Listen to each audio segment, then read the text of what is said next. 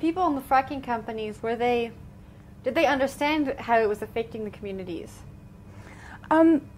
Most of the companies or the shale or the gas drilling PR companies that I spoke to, kept on admitting or kept on denying any cases of contamination and reassuring me that it was perfectly safe, that fracking has never contaminated water supplies, that it's been done for 60 years, that it's perfectly safe. But then there's this proof there.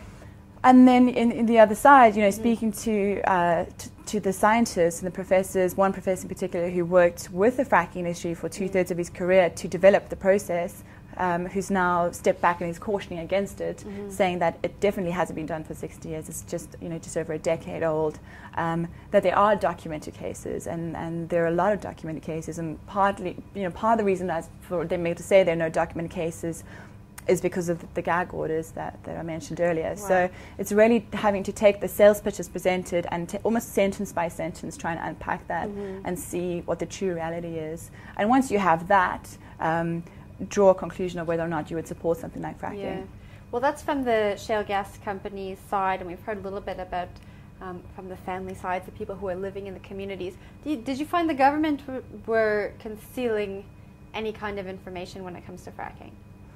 I think the government is, if we're talking about the US government while I was there, I think the US government, well, one part of the answer to that question is the regulatory agency set up to monitor fracking in the various states. So in Pennsylvania, the DEP, in Colorado, the COGCC. So there are different sort of environmental agencies set up to regulate this, are hopelessly understaffed and really struggling to catch up with this boom, the drilling boom that's just taken off, and still try to understand what it's about, because it's a technology that's still in development and still being ironed out while it's going live on the field, which is really scary in itself. Yeah, I mean, but there are different arguments for that, but it is scary because there are guinea pigs along the way. Yeah. And so, I think many Americans that I spoke to admit that the agencies are doing their best, but the one statistic is that in one of the states, the regulator set up to go around and inspect every well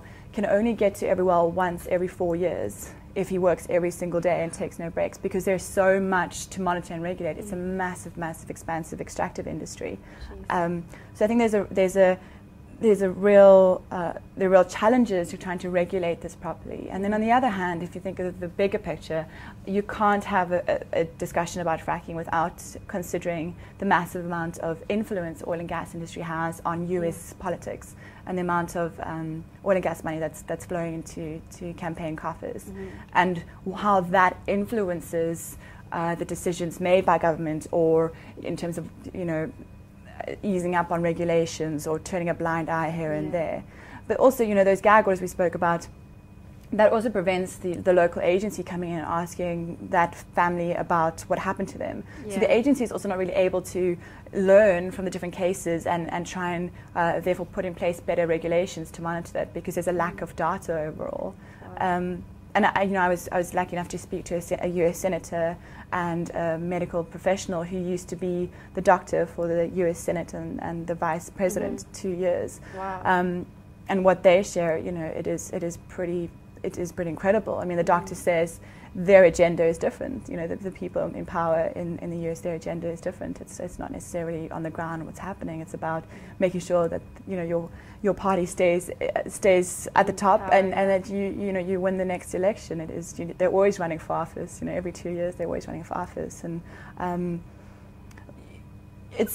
that in itself is a big discussion to have. But we did bring it into the film because I don't think you can look at this. We try to go into the nitty-gritties of fracking, but also try and contextualize that into the broader circumstances, like the political climate in the US, and then the repercussions that has for countries outside of the US who are considering fracking, because fracking is really just a US sales pitch. So you have to understand where it's coming from and how it's been sculpted, right?